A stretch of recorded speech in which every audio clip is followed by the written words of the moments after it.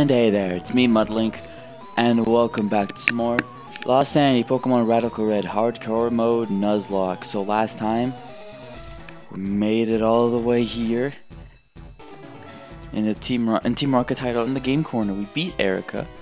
It was a very fucking good battle. We did lose a Pokemon against Erika, and then we lost quite a few Pokemon here. We lost 3 Pokemon in this area. I lost Kiara because I'm a fucking idiot, and I lost Nyx and Aegislash because I kind of need to stack them off.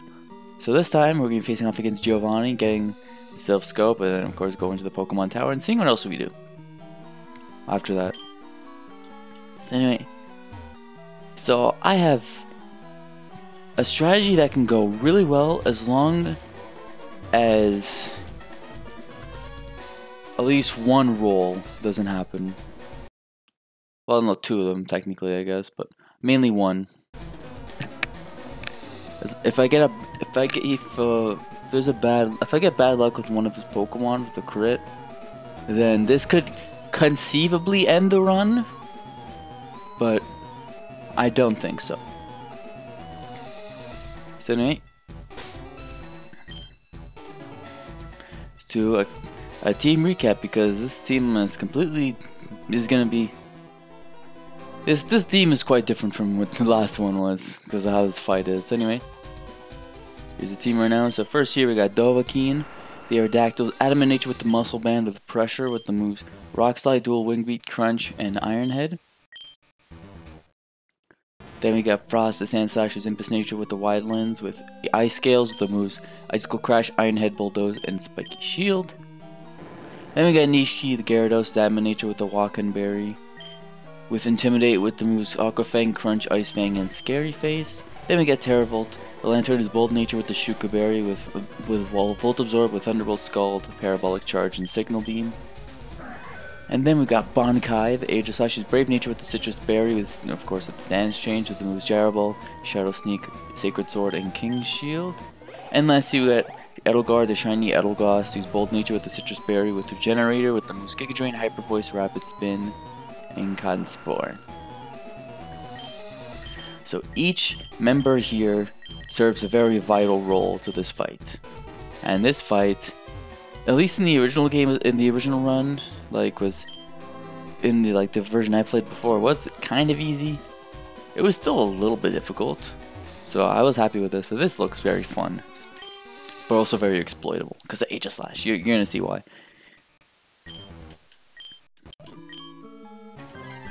So here we are. The first Giovanni fight out of many. First, he starts off with Infernape, level 47, which is Jolly Nature with a Blaze with the Focus Sash with the moves Powerball, Close Combat, Thunder Punch, and Stealth Rock. So yeah, there's a chance that I don't kill here with Dual Wing Beat either by missing or just a low roll, but most likely I'm going to kill this guy. That's because I don't want him to get up his Stealth Rock. So yeah, I win. For that roll at least. So no Stealth Rocks for this match. Next, he's gonna send out Torterra, who's level 47, who's Jolly Nature with Rockhead with the White Herb with the move Shell Smash, Earthquake, Wood Hammer, and Head Smash. So he's gonna go for Head Smash right now. Although if he goes for Shell Smash, that's gonna be a bit dicey. So yeah, this is where Frost comes in. Yeah, there you go. There's a Head Smash. Now this is why I have the Wide Lens, so I don't miss Icicle Crash. Although there's still a small chance I can, but it's still very small. So there you go. That roll is good. This fight is a little bit RNG. For my strategy, it's a little bit RNG dependent. Well, not a lot, actually. I just popped the mic by accident. Here is where the run could potentially end. So here's Nidoking. Hang on a second, for fuck's sake. Alright, sorry about that. I'm back. This fucking phone call. So anyway, here's Nidoking's Timid Nature with the Sheer Force, the Life Orb with the moves Earth Power, Sludge Wave, Flamethrower, and Thunderbolt. So if they're gonna go for Earth Power or Flamethrower, either one is fine. So we're gonna go out to Nishiki, which is why I have the Walken Berry. Now, this could be bad. I could either not kill with Aquafang, because a low roll will not kill, or a Thunderbolt crit has the potential to kill. So, either it's fine if Nishiki does go down here, because I can easily, because I mean, if there's a chance I could just lose the run if I did get crit there, but oh, I crit him. Holy fuck! Okay, it could have been a chance I could have lost this run because of that. Anyway, next year we got Gyarados, level 47, Jolly Nature with Intimidate with the Flyinium Z with Dragon Dance, Waterfall, Earthquake, and Bounce. So you're most likely gonna go for Dragon Dance, which is why I have Teravolt here with the Shuka Berry, so I can live. I can even live a +1 crit Earthquake. So I don't have to worry. Thunderbolts one-shots no matter what. Well, I mean, you technically do more damage with a crit Supersonic Strike, but why the fuck would you go for that?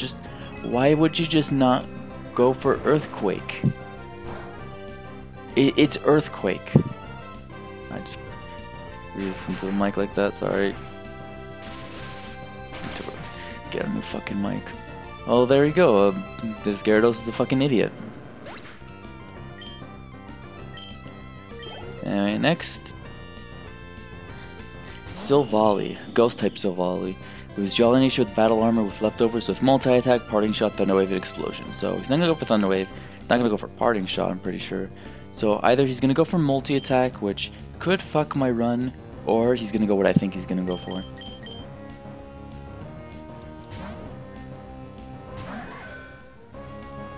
Yes! There goes the Earthquake. So now this run is pretty much in the bag now. His last Pokemon. Kangaskhan, and of course it's a Mega Kangaskhan. Jolly Nature with Parental Bond, of course. Power Up Punch, Body Slam, Crunch, and Rock Tomb. So you notice that moveset?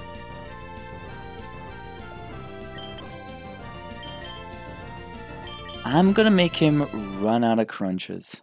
So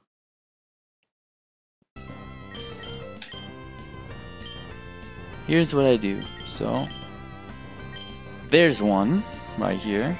Oh yeah, King Shield in this game doesn't lower attack anymore when a contact move hits it. But hey, it's still protect. It's still basically protect, and it can make me switch back to this form. So now it's 1, just 24. So we switch between Edelgard and Bankai. Because Edelgard is Regenerator, I can pretty much live this crunch. I have the Citrus Berry just in case he crits me. Yeah, that doesn't matter there. Now he's gonna go for Power Up Punch or Body Slam. There we go. That's 3. And pretty much almost fully healed from that. That's 4 crunches.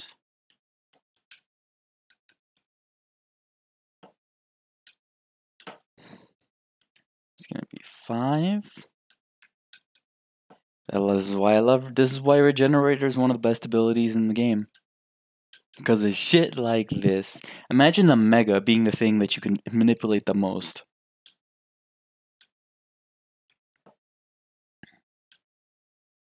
Yes, 7 or 8.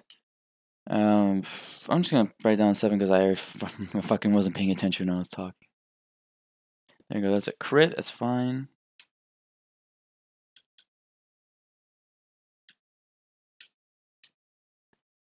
It's gonna be 9 here.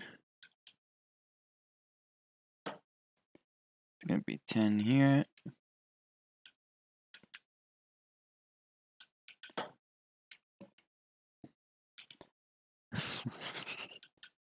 This is why I love Regenerator. Yeah, I definitely got lucky with getting this Pokemon here.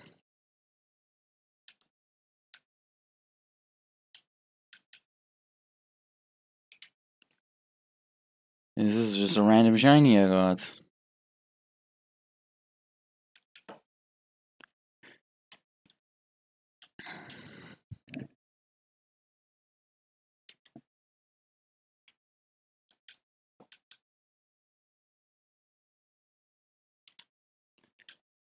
Okay, and it's nearly out right now. Man, don't you just love this? Don't you just love when... Oh, well, let me do that. Don't you love when you can just have easy fucking strategy like this? Okay, so he's nearly out now. If my counting was right, it's 20. I wasn't paying too much attention. Kind of just been doing this. Should be 21 right now. 22. There you go. There's a citrus berry. 23, and then 24. So he should be out. Even if it hits me with 1, it's fine, because I don't take too much damage with it, because, you know, Aegislash is fucking, like, strong as shit. You take so much fucking punishment there. Okay, yeah, I hit another one, that's fine.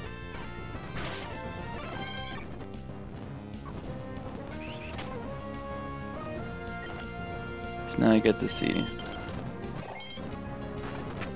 Okay, so he did have another crunch in there. There you go. Now he's out. Yeah, so I did count wrong, but now he's out completely. So all he has is Rock Tomb to hit hit BANKAI with, which is gonna do nothing. And there we go. Fucking easy. The scariest thing really is that Nidoking. And I guess the Torterra if I missed the Icicle Crash, but that's not really gonna happen. So of course BANKAI is getting this fucking MVP mark for this fight, and now the level cap is at 57 or 56, I believe. Yeah, I think the level cap is 56 for attack battle and Silphco. I think at least, or it might be just 57. No, it's 56 for that fight.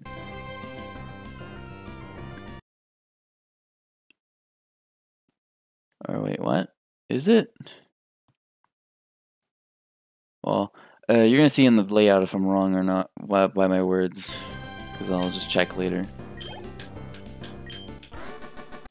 No, I'll just fucking check now. Hang on. I should have wrote down the level caps for like this for the Team Rocket stuff.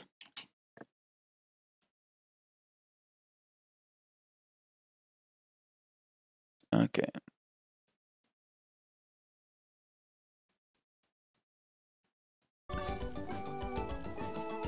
Alright.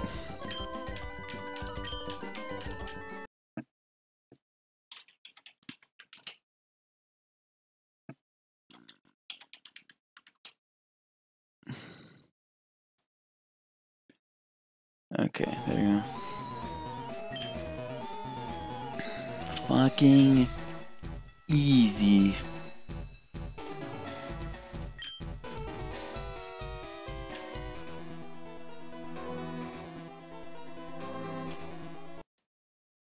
Okay. This is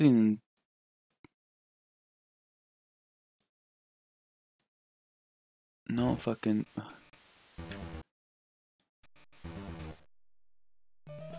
Maybe it's 55. I'll have to fucking see.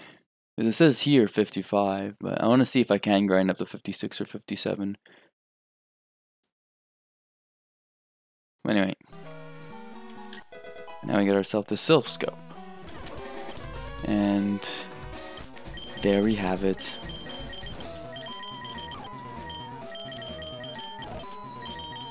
I love how the fucking guard gave me more trouble than Giovanni. Well, I guess because I didn't really do calcs for that one. Maybe that kind of that was why. But I mean, there you go. Anyway, also yeah, I got all the TMs that I can get here because Protect it's pointless in this game. No one can learn it. Same for Swords Dance. Everything else I got.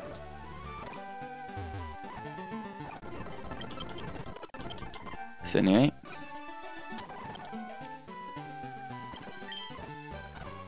Now with that, we can go back to Lavender Town.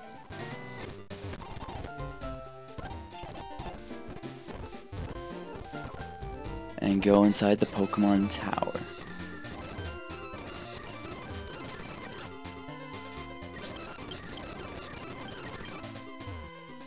So I can't go for long because there are actually like a few grunts that you can fight in the top, as well as 2 other mini bosses. But I don't know if I'm gonna make it that far. Although I don't actually know where that one mini boss is, so let me check for a second. Alright, so I couldn't find it, but I should know.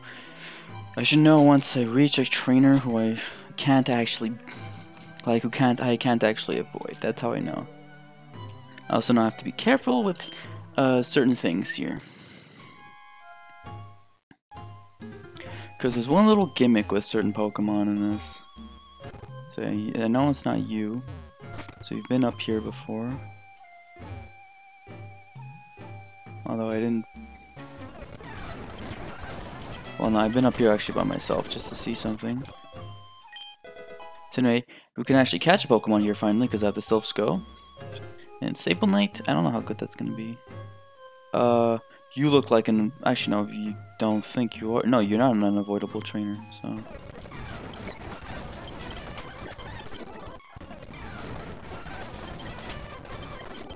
So I have you at front just so that I can never get Destiny Bonded. Okay, Dusclops.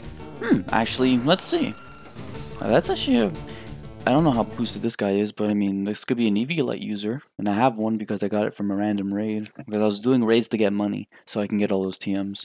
I got an Eviolite from one of them. No, yeah.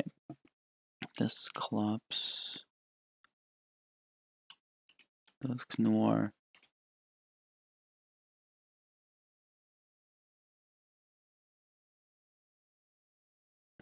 Oh, you can get... Oh, so Reaper Cloth is actually different in this game. So you can hit all your moves with Dusk Noir's Hustle. Oh, actually, holy shit. Okay, so... Fucking forget using Dusclops. Dusk Noir is where it's at. So, first things first... Quick Ball. I have 172 fucking Quick Balls. Because of all those raids.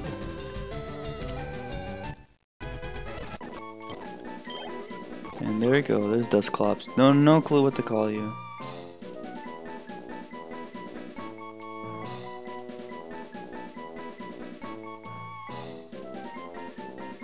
Just name me after the... It's Phoebe, That's how you spell it, right? I don't remember.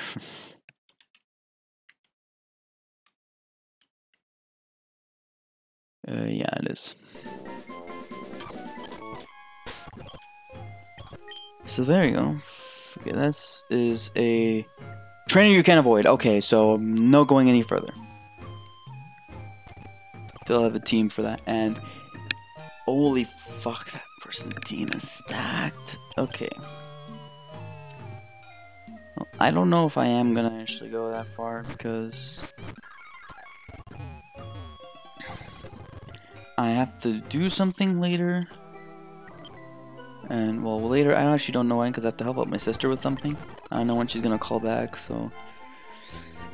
Yeah, it's gonna be a shorter episode this time. That doesn't end with me just losing. But, yeah, next time is gonna be a longer episode. I'm gonna go through all the Pokemon Tower. I'm gonna go through all the Pokemon Tower, you know, face off against the one Chandler, which I'm pretty sure is that person. There's also a Marowak fight, which is quite different in this game, and of course all the Team Rocket fights. So yeah, that's gonna be it for this episode, so see you guys next time. Bye bye.